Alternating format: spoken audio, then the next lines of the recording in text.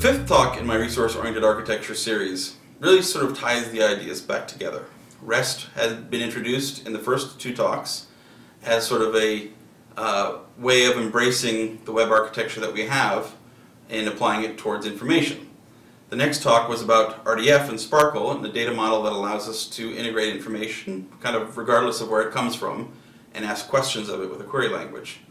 The fourth talk, RDFA, was about our ability to weave this information into documents in a way that is machine accessible and extractable. And in this last one, I'll tie it all together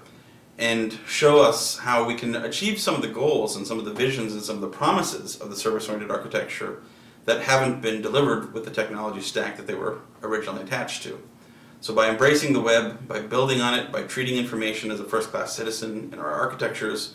we can start to have information reuse, information in a flexible form, giving people the ability to build on top of other things and to connect information from a variety of sources.